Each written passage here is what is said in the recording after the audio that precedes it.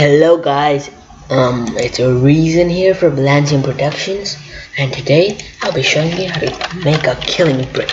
But this is what you do first. Always put your name in the top of the script, so if a person that took your script has a concern about it and has a problem about it, they can contact you and stuff. So yeah, this is what you do. Local parts equals script.Parent. So first, you gotta make a part. So you do. First you go here, then look for a part like that. Then you put it right here, then drag the script over here, and then you do next. Part.Touched function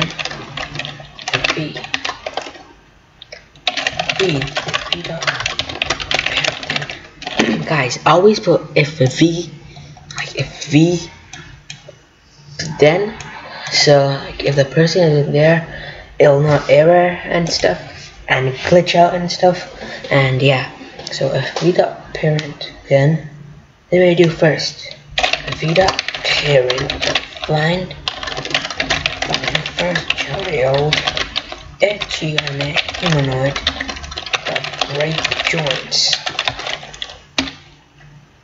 Oh no, humanoid MaxHealth equals 0. Then you can copy it, or you can just paste it out again, but you don't need to do that.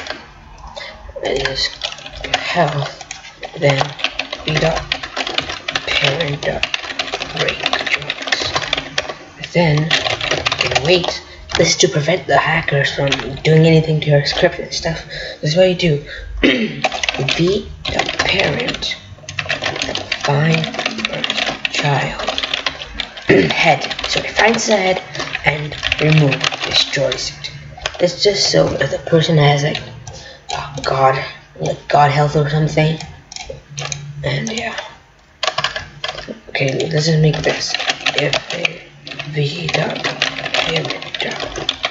findFirstChild'Humanoid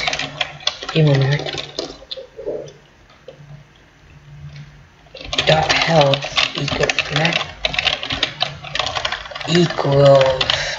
math.huge. Then this means equals, and this means change. This means like showing the script is that. This means changing the value to that.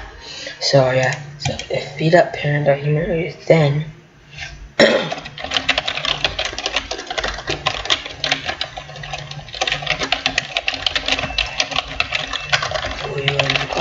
this is print stuff. Fun. Then v.Parent. This destroys their whole character.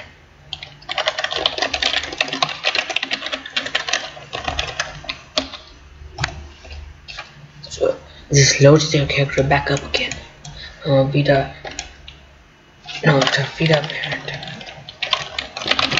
BreakJoints, and yeah, that's all you do.